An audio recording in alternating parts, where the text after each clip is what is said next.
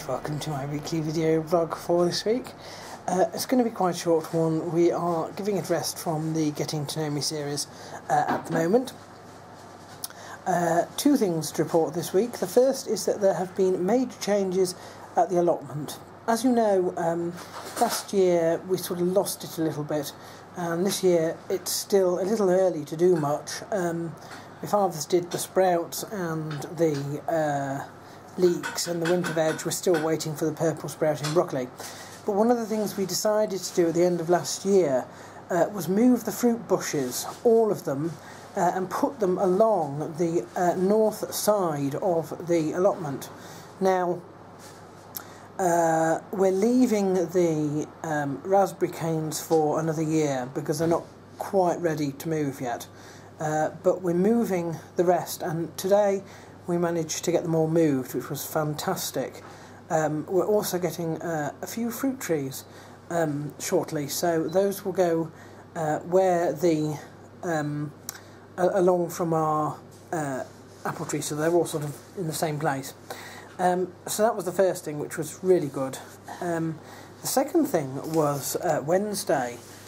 Tuesday night I decided that I was going to treat myself, and I had chocolate milk on the way home, and unfortunately it mega disagreed with me, and I knew all about it early hours of Wednesday morning, and we worried for a moment that it was going to be one of these bugs, but it wasn't. It was just literally something I think was wrong with the milk. It was still in date because I did check it, but these things are not supposed to be kept in the fridge, so they're done with like UHT milk, so they've been treated, and apparently if those sort of rise and fall in temperature while they're being stored, they can sort of go a bit funny. So we think that was the problem.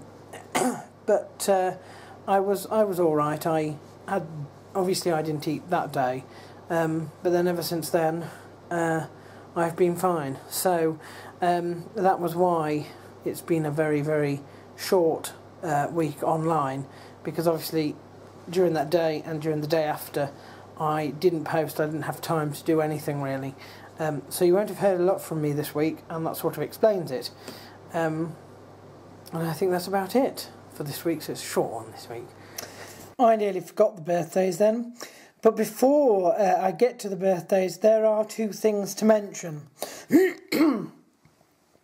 Firstly, Joseph Sandoval is fighting next week, Friday the 13th. I hope it's lucky for him. So, best wishes to him. Boomer is turning 40. Do you know, I thought he was already 40 for some reason. I don't know why.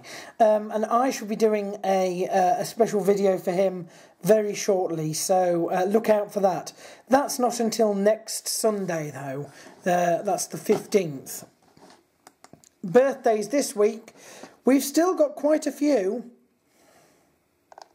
We've got, where are we?